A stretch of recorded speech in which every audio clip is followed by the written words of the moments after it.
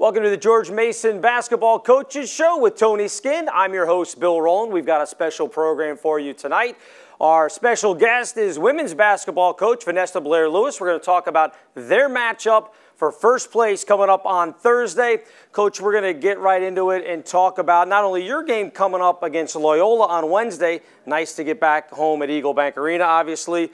But let's take a look at a couple of heartbreaking losses that you guys had last Wednesday in St. Joe's. You have a shot near the end of the game that could have taken the lead. Fortunately, it didn't go that well, but you guys, again, 40 minutes from start to finish, fought the entire way on the road. Yeah, it's been rough. That's what conference play does for you. It's a game of separation, and obviously, you look at some of our losses on the road. I think there's a separation of 5 points between 3 games dating back to VCU. Going to St. Joe's where we lost by 2, and then obviously going to UMass where we lost by 1. It's tough, and that's what road life does do for you. We're 4-5 right now. We have a chance to come back home and to show some resilience, obviously, against what I think is one of the better teams with Loyola Chicago. But it happens, and you win 1 or 2 of those games, and you're sitting right at the top of the league. And we've just got to be able to be better in tougher moments, especially on the road moving forward. You guys sit at 4-5 in league play right now. And again, as you mentioned, so many close games, especially on the road. Yeah. But when you look at the opportunities that your team had, I imagine, again, no moral victories. I understand that as far as coach speak goes.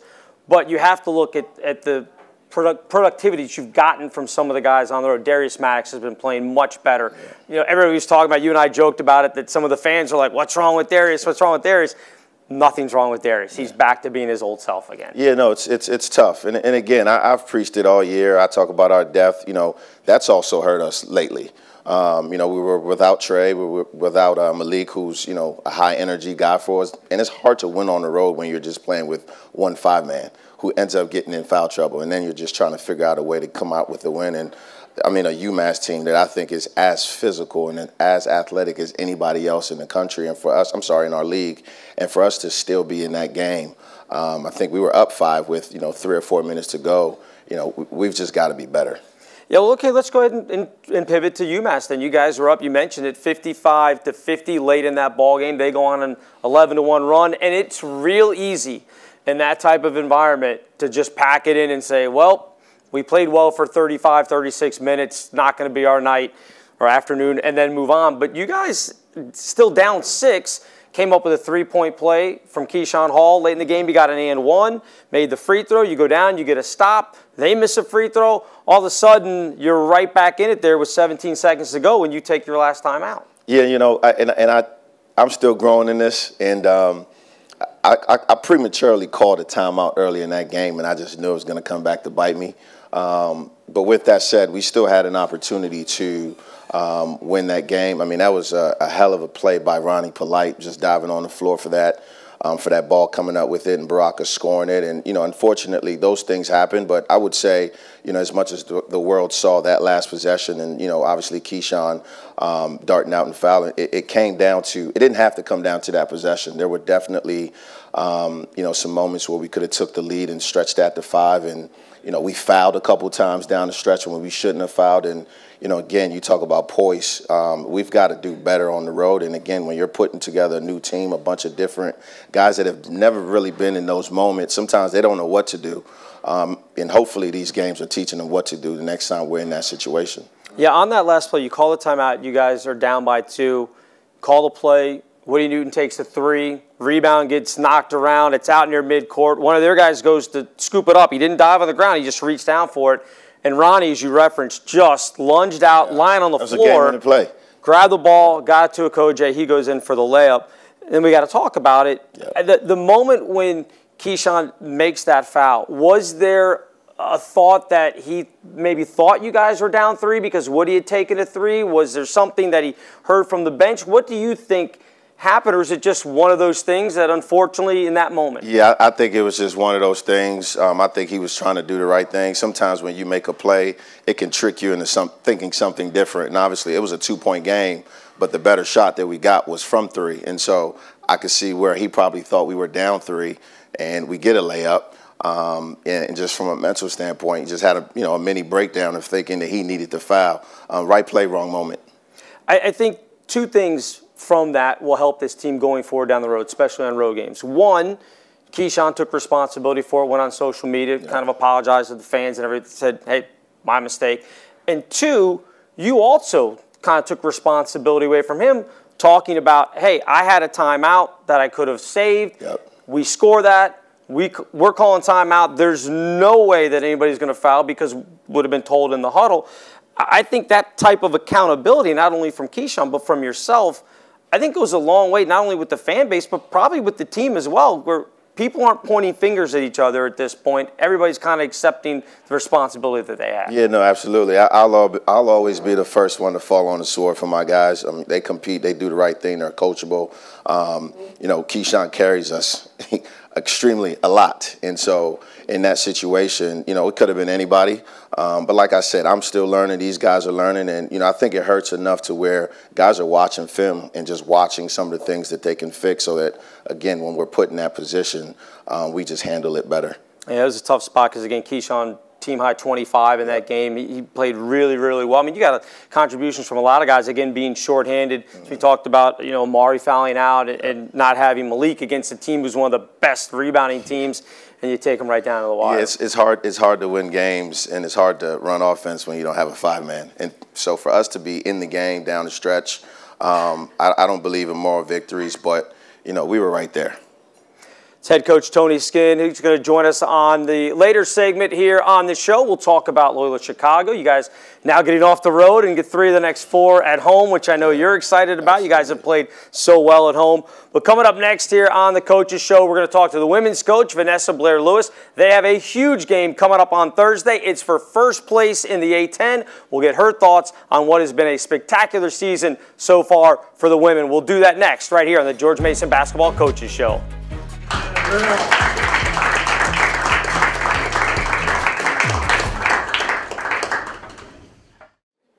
Welcome back to the George Mason Basketball Coaches Show. Tony Skinn, the men's coach, will join us in our next segment. Right now, it is my pleasure to be joined by the women's basketball coach, Vanessa Blair-Lewis. We're going to get to her in just a moment, but I want to let everybody know, coming up on Thursday, the women have a huge game, going to be taking on St. Joe's. We're going to talk about that in a minute, but the first 1,000 fans on Thursday, you show up. It's the pink game for breast cancer awareness coming up on Thursday. First 1,000 fans.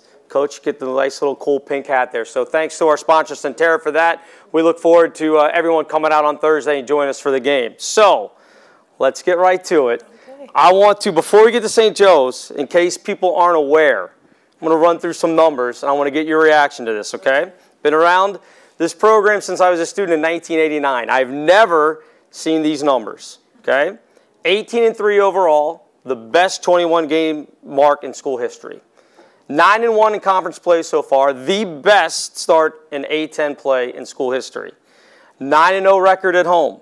54th in the net rating in the NCAA, the highest it's ever been in February for George Mason. You're number 3 in bench scoring, ahead of number 1 South Carolina. You're 29th in scoring defense. You're only giving up 56.6 points a game. You're 25th in scoring margin, just shy of plus 17 a game. Did I miss anything? Did that cover it all, Coach? It doesn't sound like it. Yeah, that sounds about right. How have we gotten here in year 3 from where things were when you took over this program? The whole slogan of Believe Big is not just a slogan to just be, thrown out in the air. We truly believed when I took this job that we could, by year 3, do some really good things. The portal absolutely helps, right? It allows you to get there quicker. But we just had very concrete goals of what our expectations were. And the last time I was here, we spoke about what we did last summer. What we sat down as a coaching staff and said, hey, this is what we need to move into the upper tier of the A-10. And we're doing those things. We wanted to address scoring. We wanted to address our depth, which is showing up, what you're saying, at 3rd in the nation. And we wanted to address passion. And I think when you come out to see us play, you see girls playing with that kind of passion. So for us, it's, you look at those, I hear those, our players hear those. But when they come to practice, we just put a hard hat on and we say, hey, it's just the next game. It's just, we don't put the pressure on ourselves. We have to, it's just the next game. And are we meeting or exceeding our goals we've set for ourselves? You talked about the last time you were with us earlier in the season, and you mentioned about the offense. The offense had to get better. And I asked you at the time, would the defense then have to take a step back in order for the offense to be better? And you're like, you weren't sure how it was going to all play out. You weren't sure. Well, the numbers say that the defense hasn't taken a step back. And you look at the last 2, 3, 4 games in league play, yes, you've won those games, but it's been the defense that's kind of been locked in more so than the offense. I mean, you held Loyola Chicago to 13 points in the first half the other, not the first quarter, the first half of the game on Sunday. I mean, excuse me, Saturday. That's, the defense is still there. Yeah, absolutely. I mean, we didn't forego it. We just had to make sure that we were taking a look at the team holistically, saying, okay, in order for us to be in the top part of the conference, we have to score more than 50 points. So we continue to press defense, and in games like you just alluded to, Fordham and Loyola Chicago, we had a tough time scoring. You know, you're on the road, everything's different. Coach Skinn just alluded to it, a little banged up, but teams are really scouting you now.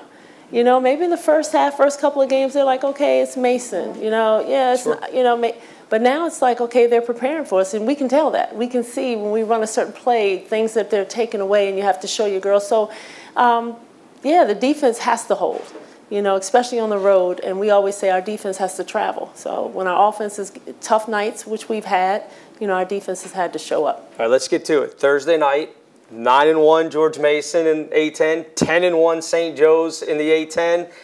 I can't think of a bigger regular season game maybe in program history than this one coming out. But as a player or a coach, these are the games you love to play in, right? Oh, absolutely. Absolutely. These are the games we tell our players that they were recruited to play. These games like this. But we don't put that pressure on our players. Like, they all know. They came into practice today in the film, and they knew what time it was. You could just feel the current. And so for us, they were ready to be prepared. And as a coach, that's all you want. You want them to be ready to be prepared to win a game. And that was just the embodiment of practice today. They were ready for this moment. It's going to be an interesting kind of styles, contrast, I guess, because they have 4 players that play 30 minutes a night. They're kind of their core 4 of their starting 5. You guys only have 1 player playing 30 minutes. You've got 7 or 8 that are playing at least 15 minutes or more. So it's going to kind of be, can you wear them down, maybe get them in foul trouble, whatever it is. They have their core 4, but you've got your kind of elite 8, if you will, that are going to go out there, and you're just going to shuffle people in and out and find the hot hand. Yeah, and it's good that we've been able to play this amount of people for this reason right here. Now we're into the second half of the conference, and, you know, some of your starters, you know, they need breaks at times because you know, Sonia Smith has put the team on her back every single night. And there are nights when she, you know, had a tough go of it, and Kennedy Harris shows up and Zaza Walton shows up. And so to have those players with that experience now is really where you want to be in February. And like I told the team, out of a 10, I think we're at a 7. Like, there's still so much more room for us to peak and grow. And this is where you want to be heading into conference tournament time. It's pretty amazing that you have 2 freshmen that for a while were just kind of going back and forth and winning Rookie of the Week every week. It's kind of like, let's become kind of the George Mason Award. So, I mean, they've stepped in and have played very well. It usually takes freshmen a while. They've been very good. They've been absolutely really good, really good. And then the other night, Taylor, you know, Jamison, who, you know, took a back seat to a starting position this year and came in, and we really needed her production, 14-7 for us on the road. We needed that step up. So a veteran coming off the bench as well, you know, with the young bucks. And this is what we need. And I think that this is what bodes well for us going down the stretch, the depth of our bench. I tell you what else we need. We need everybody to come out to Eagle Bank Arena on Thursday night. Yes. First place on the line. St. Joe's in town. Women's team is 9-1, again, off to the best start in school history at 18-3 overall. Coach, I'll be out there. I can't wait to see this one. We're hoping everybody else will come out there as well. Thank you. Good luck Thursday. And, again, a great job all the way around so far this season. Thank you so much. It's head coach Vanessa Blair-Lewis. We'll be back with head coach Tony Skinn. It's the George Mason Basketball Coaches Show right here from the Capitol Ale House in Fairfax. Welcome back to the George Mason Basketball Coaches Show. I'm Bill Rowland, along with the head coach of the men's team, Tony Skinn. Last segment here, we're going to get right into what's coming up for the Patriots. 3 of the next 4 at home, starting on Wednesday night as they take on Loyola of Chicago. 7-2 in conference play right now, Coach Skinn. Top 3 team in the conference. Maybe a bit of a surprise. I don't think they were picked that high up, but you know what? Those preseason predictions are never accurate, never correct. It must be nice, though, to get back now. You guys have played a couple games on the road, 3 of the next 4 at home starting on Wednesday. Yeah, it's always good to get back to EBA, and we've been here before. I believe when we came off the road from playing Richmond and playing GW, we kind of had our backs against the wall, and I think we were coming in 2-3, and we responded. And so this is not any different. You know, this is a very well-coached team. You know, Drew Valentine is doing a remarkable job over there at Loyola Chicago. Had a great first year as a head coach. You know, some ups and downs last year, but they're right back in the hunt of winning this league, and so it's a respectable opponent. We've just got to bring our A game. How was the response here? And you talked about it before when you had dropped the games to Richmond, GW, even VCU, the 3 straight games, and you guys responded really well. And you talked about on the show how well the guys were in practice, that it kind of was like, you know, water off a duck's back, no big deal, let's just go out and play the next one. Is that kind of the same feeling? It's got to be frustrating to know that they're that close, but are they still going in and working and getting the response that you're expecting as we get towards Wednesday's game? Yeah, they were remarkable today at practice. You know, I think each guy gets it, and they came in collectively, and they kind of came in fuming at practice. So it always makes my job easier when those guys are coming in a little bit more self-motivated because they understand what's at task, and you know, hopefully we can put together another good practice tomorrow as well. You look at the A-10 as a whole, and you've got obviously Dayton, Richmond there at the top. We've seen Richmond, Dayton's coming up this month. We've seen VCU, Loyola's coming up on Wednesday. When you look around the league at the halfway point, you feel like the A-10 is one of those leagues that deserves more than just that auto bid to the NCAA tournament? Yeah, absolutely. Yeah, I mean, that's one of the reasons I was excited to get the job, because I think about the A-10 and the history of the A-10.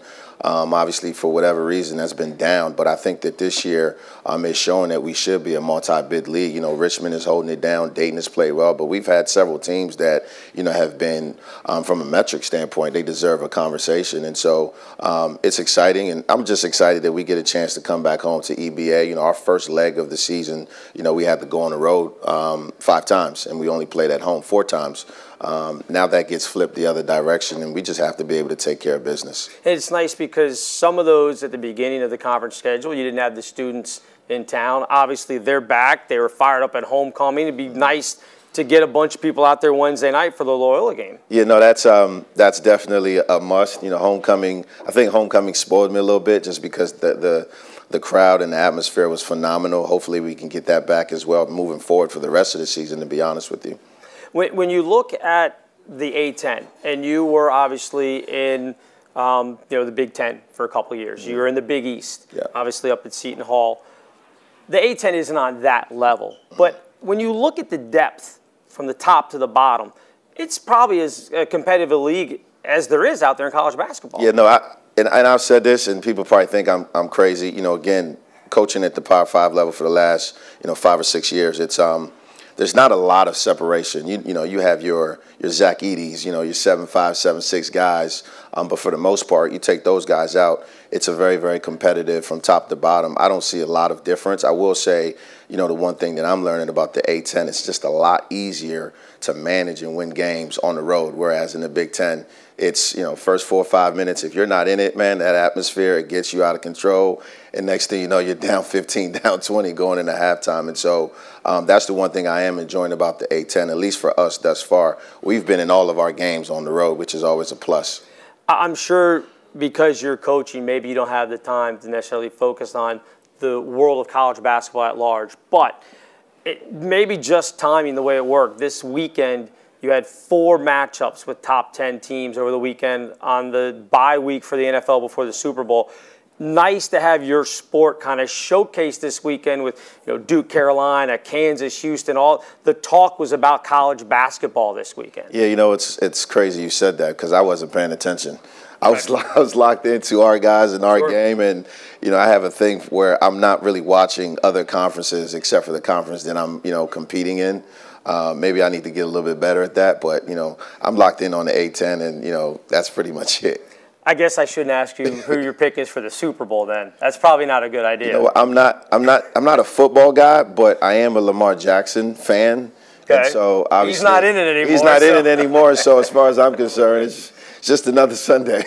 Your old teammate John Vaughn is 49ers guy. Do you want to help him out, or you rather see him unhappy? I think he's a 49ers fan. I think Follerin is a 49ers fan as well. Maybe. Two guys that are from Maryland, but somehow they like San Francisco. Of course, right. Makes so no it doesn't sense. make a lot of sense. We'll give him a pass on that. But all right, so coming up Wednesday, Loyola of Chicago. Give me a couple things. I know you haven't done a deep dive on them yet, but for your team, from your own perspective, what do they need to do? What do you guys need to clean up here for this game? Well, they're the fastest team from a tempo standpoint in our conference, and so our resilience, but also our transition defense is going to be tested. They also shoot the three really, really well. Their point guard, both their wings are shooting over 40%, and they're taking some high volume threes and making them. And so again, our 3-point defense is going to be tested, and we've just got to be able to do a good job of containing both. All right, Coach, thanks again for the time. We always appreciate it. Wednesday night, coming out and see the men's team as they take on Loyola Chicago. Again, the women on Thursday night against St. Joe's. That's for first place in the A-10. So make it a back-to-back visit to Eagle Bank Arena this week. We'd appreciate if you guys came out. For Tony Skinn, for Vanessa Blair-Lewis, I'm Bill Rowland. This has been the George Mason Basketball Coaches Show from Capitol Ale House in Fairfax.